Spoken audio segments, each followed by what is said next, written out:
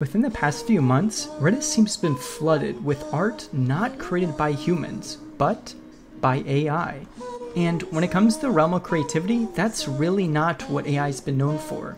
But in the past few years, there have been leaps in the creative field of AI. And in one such area, you're actually able to give that AI a prompt, and using that prompt to create art that has never existed before. And you might be thinking, okay, how do these things actually work? In this video, I will discuss contrastive learning, which is an important tool many of these creative AIs, such as CLIP, learn and teach themselves. Now, let me start off with a motivating example. Let's say you have a dataset of images that are unlabeled. Now, the only thing we really have connected to those images are the images themselves and their file names. And chances are you're not lucky enough to get descriptive file names that tell you what's in the images, so I guess you're going to have to label them yourself. However, this can be a very tedious task, especially as your dataset size grows. So that brings up an important question. Is there a way to train a model without having labels to these images? Well, that's where something called self-supervised learning, and in this case, contrastive learning, comes in. Let me go through how contrastive learning works now. Take an image and get two random crops from these images.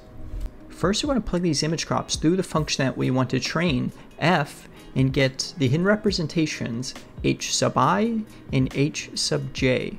Second, we're going to plug these hidden representations through another function g, where we'll get a second representation z sub I and z sub j. And our goal with these second representations are to basically maximize the similarity between them. And you might be thinking, okay, why are we maximizing the similarity between these two images? Why are there two different functions for this? Yeah, it can get kind of confusing. But remember, we don't have labels, but we do have the pixels in the image. And what we can do with this is we can train the function f to decipher whether or not two crops come from the same image. And we do this by maximizing the similarity between these two output vectors.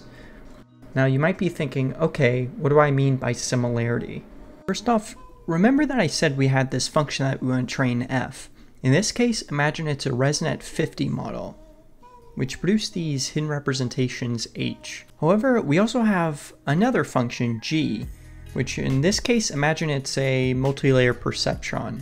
So basically just a couple of fully connected layers. Remember I said that we want to maximize the similarity between these z vectors.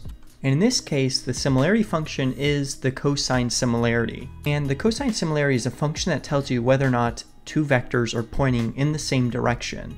And it's maximized when they are in the same direction and you get a value of 1.